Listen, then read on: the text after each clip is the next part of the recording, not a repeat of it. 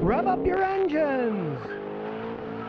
Greg says, Scotty, why do I see cars dripping gas out of the exhaust? What's the problem? Okay, if you have actual gas driven out of the exhaust and you smell gasoline, something is wrong. The fuel injectors are leaking, or the MAF sensor's wrong and it's putting too much gas in the engine, or the ignition system's not working. But all cars at some point in time will drip water out of your exhaust, because when you burn gasoline, which is nothing but hydrogen and carbon, and you burn it in Earth's atmosphere, one of the byproducts is H2O, water vapor. And they all drip a little bit of water out. That's normal for any car. So if you do see them dripping, put your finger in the drip. And if it's just water, that's normal.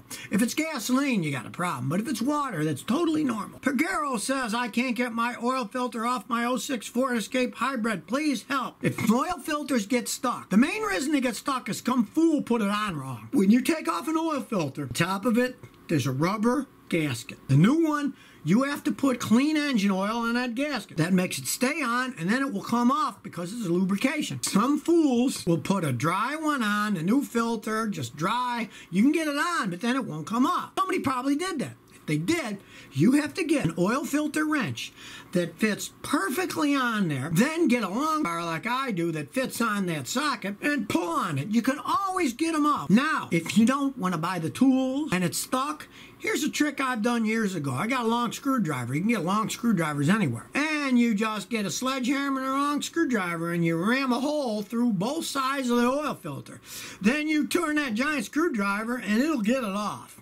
It'll make a mess, but it'll get it off because you'll have the giant screwdriver going through both sides and you can pry it off. I've done that on a lot of ones that are really stuck if I don't have a tool that fits on them right. Freddie Hollingsworth said, when was the last time you saw a GM diesel car? Oh man, it was decades ago. If you remember, they made the grave mistake of changing their 350 V8 gasoline engine into a diesel engine. And it was one of the most half-assed things ever done. And almost all those engines broke down way too early. If you make a diesel engine, you got to make it from scratch. You don't decide, oh, well, here's our gasoline V8. Let's convert it to a diesel V8. It was a massive failure. They had a bunch of lawsuits against them for it. I had customers with them, and they basically fell apart when they got to be 6, 7 years old. They were junk. You could pick them up for nothing. Everybody knew they were junk. But the poor people that bought them brand new, they all got screwed over. Giovanni Romano says, Scotty, is it bad when gasoline mixes with your engine oil? My Honda CR-V has this issue. Thanks. Yes, it's very bad.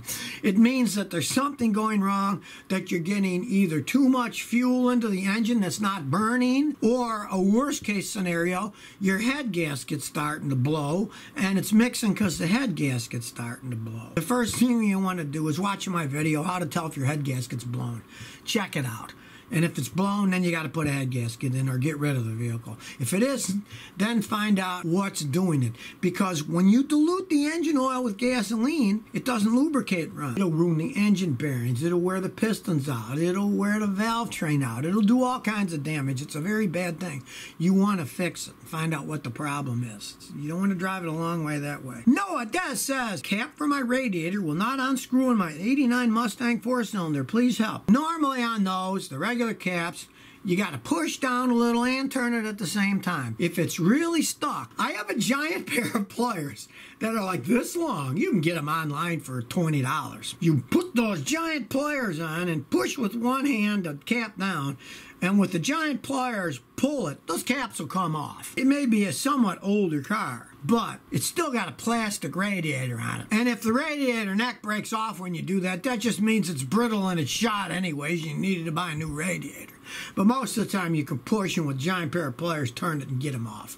I've done that many times. It's one of the main reasons I use my giant pair of pliers. Sergio Cariati says, Scotty, what do you think of buying an 02 Ford Escape Midnight Edition for $9,000 with $105,000? The lady bought it new and only did $5,000 a year and did all the service on it. I'm assuming you mean 105,000 kilometers. Because if you mean miles, $9,000 is too much for a 17-year-old Ford with 105,000 miles. I would not pay that much money. I would pay a lot less. If it's kilometers, it's okay, not a great deal. But if it's mileage, I would pay a lot less than that. That's a lot of miles for a 17-year-old car. Pay that kind of money for. I mean, if you could get it for $3 or $4 grand less, it'd be okay. But I wouldn't pay that much if it's 105,000 miles.